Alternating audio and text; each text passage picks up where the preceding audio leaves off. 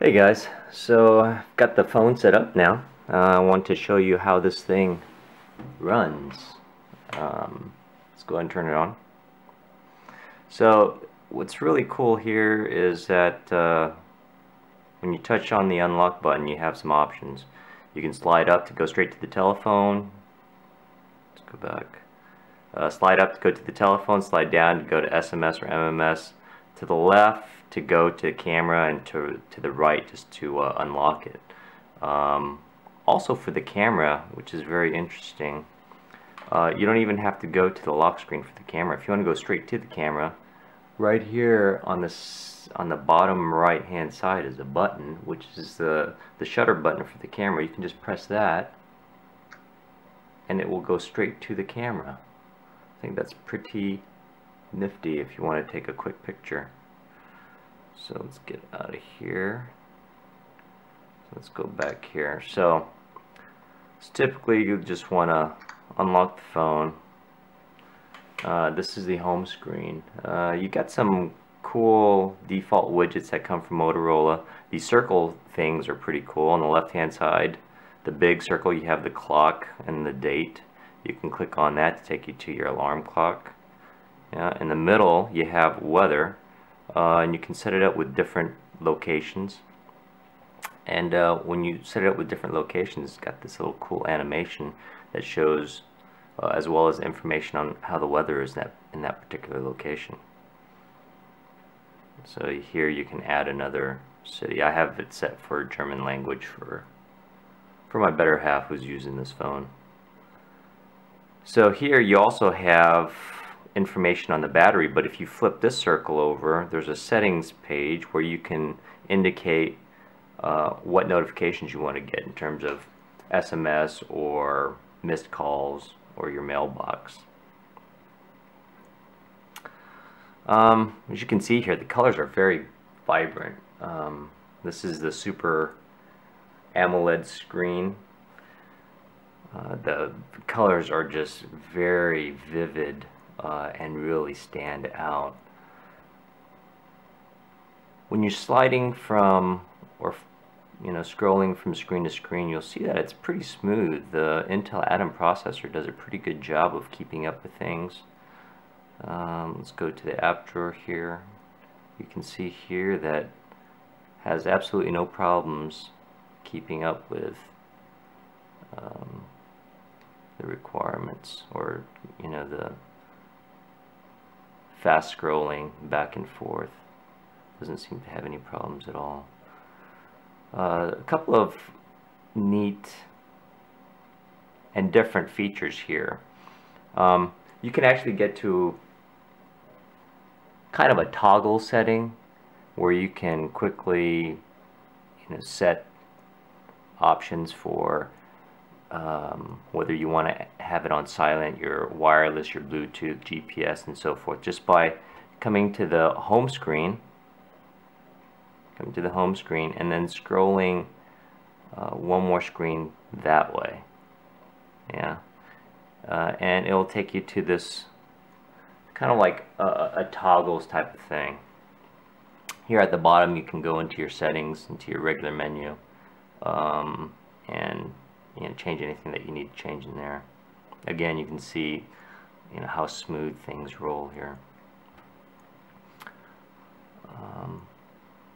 By default, when you get the phone, it only has as many home screens as you have apps for. So there aren't any blank home screens by default.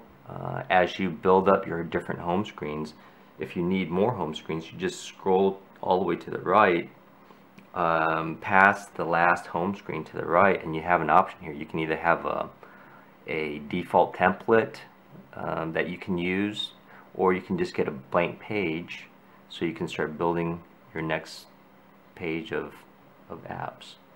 So let's just throw a couple things on here, and again you can see that it runs actually pretty smoothly. Let's throw in a widget. Let's throw in a widget for currents. Okay, let it synchronize. And see here that it loads up pretty quickly. Now I had heard initial reports about this particular phone with the Intel processor having problems running Google Chrome, but I think they've fixed the problem because you can open up Google Chrome and things run just fine. Here's Google. Let's try a website here. Let's go with New York Times.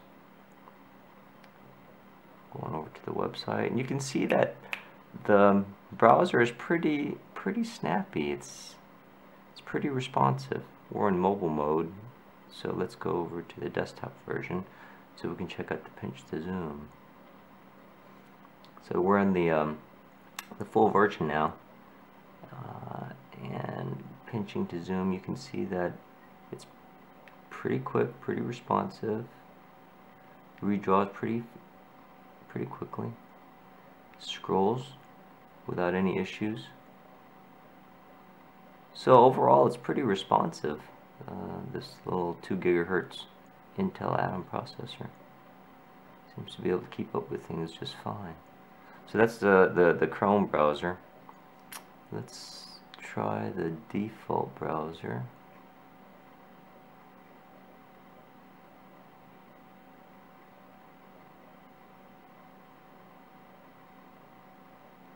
Let's see here.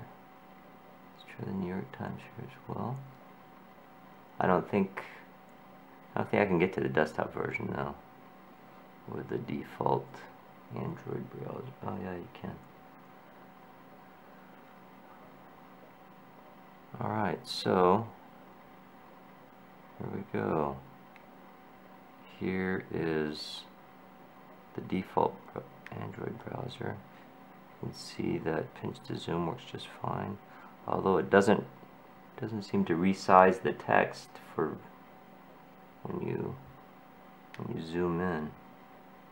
Interesting. Okay, let's go ahead and get out of here.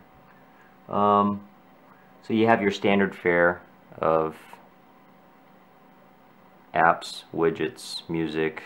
Let's try Flipboard so you can see how nicely this operates.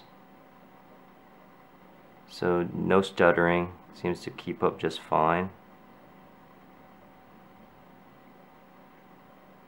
Try Google Currents.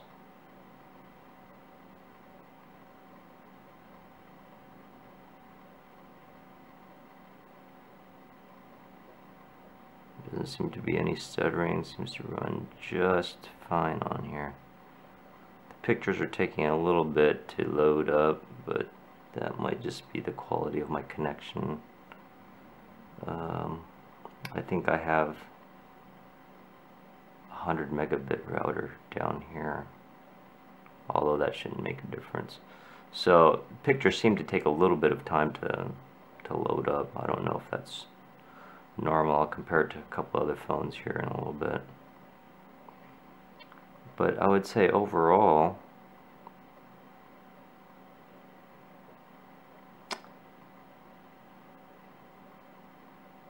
this is running pretty good. As you can see, the colors are, again, really vibrant, really stick out. So that's